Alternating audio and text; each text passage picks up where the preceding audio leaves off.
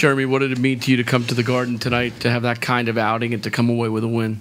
We're just we're just thankful to get the win. And it was a lot of fun playing out there, and I think our team we took a step in the right direction, and for me it was great to be back, and it was a lot of fun to play on that court again.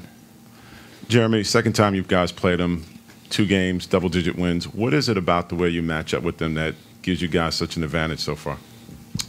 Well, today, they're not their full team. They're missing, very key guys, and I think right at the top of the list is Shump. He's definitely a difference maker, and obviously Carmelo and Amar didn't play tonight. So from that end, they're definitely not their full team, and for us, we just try to really space, play fast, play quick, and move the ball side to side. What did you make of the reception? You got cheered during the introductions, and then as the game went on, you were kind of getting booed more. How'd you feel about all that? It was fine. I had fun out there, and I'm thankful to the fans. I know a lot of people showed out and supported and wore my old jersey and things like that. So still thankful to the fans. I was actually a lot better than I thought.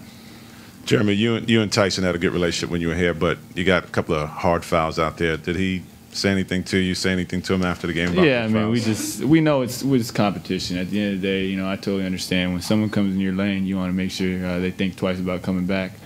So he hit me hard. I still kept coming though, but it was just fun. It was fun. It was friendly. It wasn't malicious, and I got to talk to him after the game, and like I said earlier, he was like a big brother to me last year, and so it was fun to play again with him. Jeremy, did you get a chance to talk with Carmelo Anthony and Coach Woodson before the game at all? No, I didn't get a chance to speak to them. I haven't seen him besides Coach on the sidelines. Jeremy, when you were having such a good game, was there any thoughts that went through your head like, hey, this is like the 35-game run last year?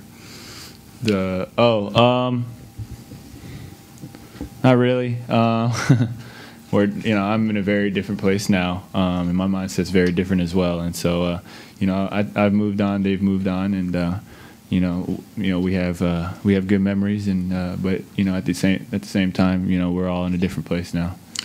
From an offensive perspective, when you see that both you and James are able to coexist and play well tonight, do you feel like you figured something out tonight? And if so, I'm curious just what specifically you think that might have been. Absolutely. I think tonight, we complement each other really well, and I think that's really important for us, for both of us to be aggressive, to find our spots, pick our times, and feed the hot hand. And so I think tonight we did a good job, definitely a big step in the right direction in terms of figuring it out. But, it's early. It really is still early, and I have a lot to learn in terms of playing with him, and likewise.